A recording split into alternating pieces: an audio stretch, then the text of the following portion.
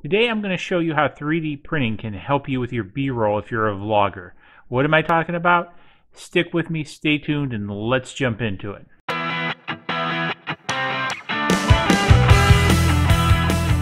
Welcome to this episode of DIY3DTech.com.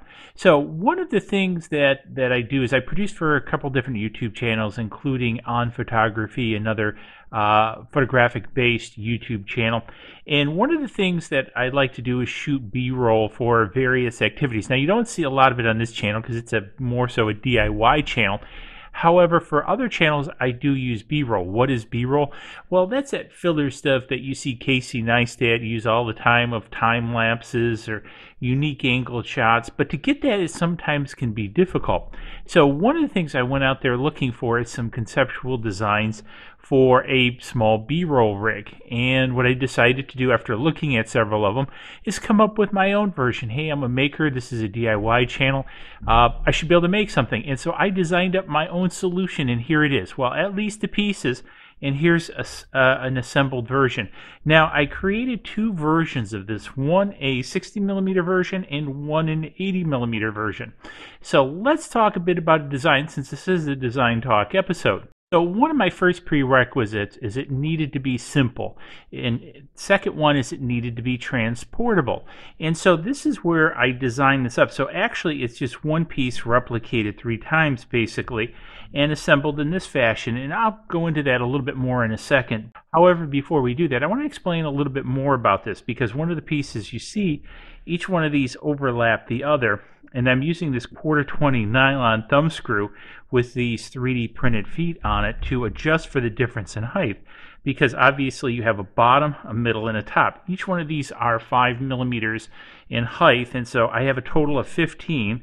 Now I have a 20mm thumb screw here, which puts 5mm into the ball head here. So works perfect. Now I forget how tall these are. These are like 2 inches. And again, I've got these that were designed in Fusion 360 with threads in them, and they screw very easily onto these to provide kind of like pointed feet. Now the idea behind these is this base ratchets in any shape, fashion, or form that you wish it to ratchet in, which is really cool. So you can set it in various locations also, because you can taper the height. You can angle this down, you can angle it up, you can angle 2 up, angle 1 up. You know, Bob's your uncle as far as design.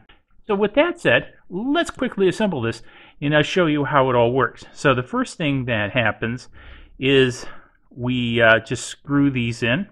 And again, I've modeled the threads in 360. They're 1/4-20, so any 1/4-20 bolt will work. I'm using nylon. I'll have some links to the nylon ones below. You can use metal. Obviously, they're just going to be a little bit heavier. We take our little foot, again modeled in Fusion 360 with modeled threads, and they screw on. It doesn't screw on too far, just enough to really hold it and snug it up. Now let's go ahead and do these other ones up real quick.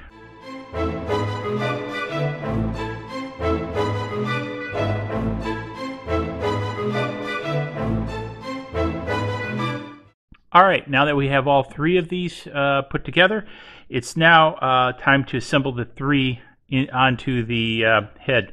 Now I'm using a typical GoPro mount here. In this case, you can use a ball head, anything with a 1/4-20. This is a 1/4-20 opening, and all we do is slide the first one, second one, third one. Make sure obviously all your thumb screws are facing up as that, and then we just simply screw this onto here, tighten it up, and now Bob's your uncle. You can turn this in any shape, fashion, or form. So again, you can angle it down, you can turn these, again adjusting and leveling it out to adjust for the 5mm difference in each one, and then spin them forward, something like that.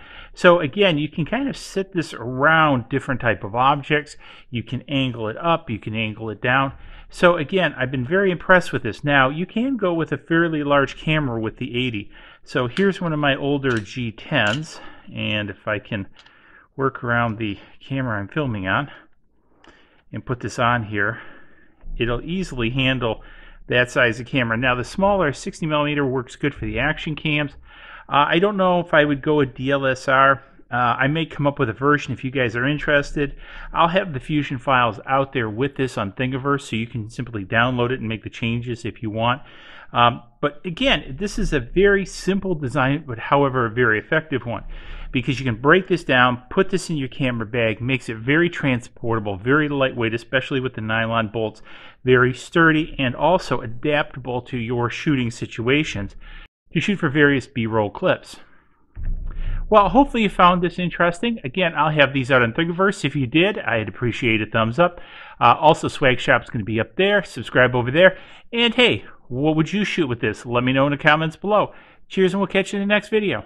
Please click like below and subscribe to the channel to keep up to date on all